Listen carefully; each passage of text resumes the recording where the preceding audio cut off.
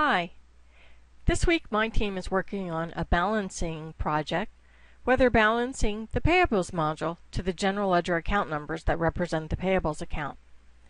Now, if you're doing this on a regular basis, it can be done very easily and simply by utilizing a feature that came out in GP 2010. Under Financials, Routines, there's something called Reconcile to GL. And this is where you put in a date range and you put in all of your payables accounts, all your accounts payables accounts.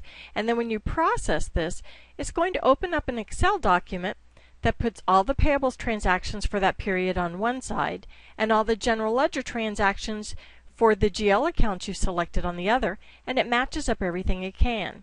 Now, one of the first things I do is I go in and I hide all the rows for the matched data. And I spend my focus on the potentially matched or the unmatched. This report will also tell me what the beginning balances are. So was I out at the beginning of the period or not? And so net effect, am I out at the end of the period? This is incredibly helpful, but again, this is if you've been doing this on a regular basis.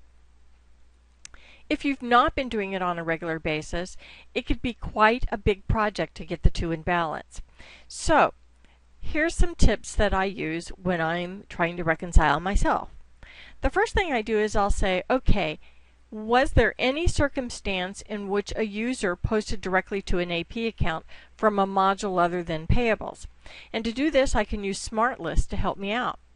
I'll open up the Financial Series, Account Transactions, and I have a object that I've already created, and the only thing that this object has additional is I've added in source documents, and this is to help me eliminate any transactions with the balance brought forward, and that way I'm not getting when the AP account rolls forward into a new year.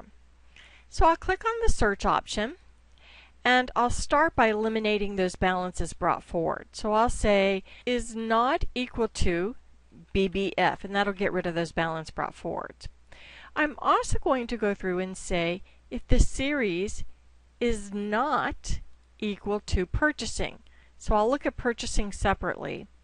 And then I may go through and say, and the account number is equal to my accounts payable account.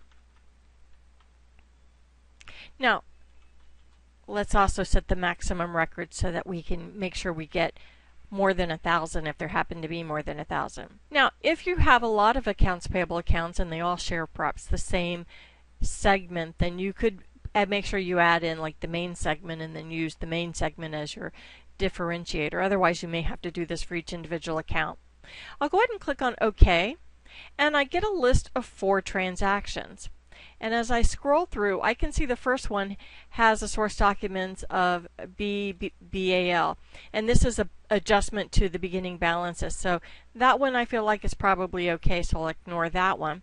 And then that leaves me with these last 3, and these are 3 that I might need to examine. For example, this one. Why was this entry made? So this would be something I would need to correct. Okay, so that will help me look for all transactions that were not inherently part of the purchasing series. So how do I dig into those transactions that were part of the purchasing series? So let's open up purchasing. And these could be done in a variety of ways. It's still a matter of using the account numbers in incorrect fashion.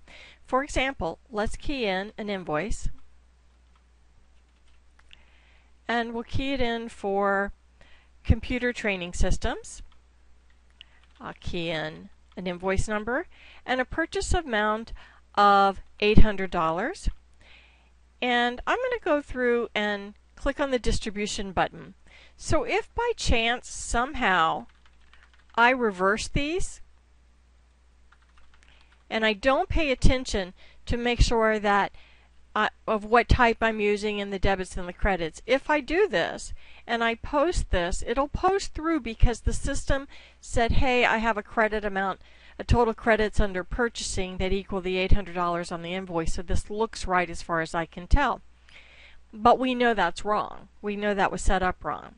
So one of the things that I've done is I've created a view in SQL, and you could download this view if you like, and we're going to use this view to help us evaluate it.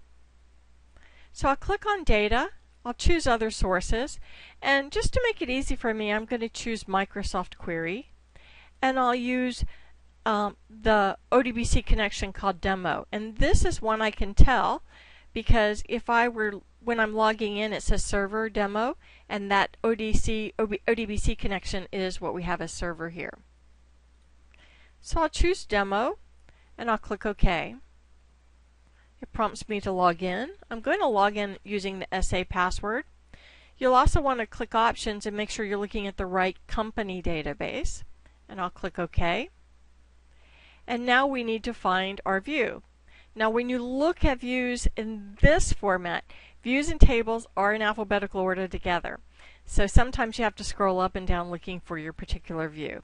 And here's the view I'm interested in, View Payables, not that one. View Payables Distribution. So I'm going to insert that into my query and click Next, Next again, and Finish. And I want to return the data to Excel. And let's return it to cell A1.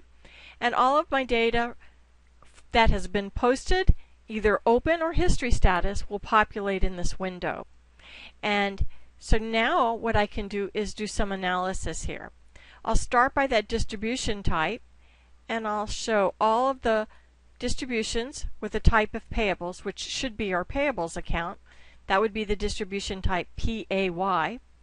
And then I'm going to unmark all of my AP accounts so that I'm only left with accounts that are not AP accounts. And now I can distinguish what might be problems. And I can see 3 potential problems here. One of them, this line right here, being the one we just entered in. And I've even included on my view what user posted it, so I can go back and talk to the users and make sure that they're trained appropriately. Now let's populate all of the account numbers again. So we'll clear the filter on the GL account. And on the distribution account, let's select all, but this time let's unmark payables. And then on the GL account, let's unmark all the accounts and select our AP account.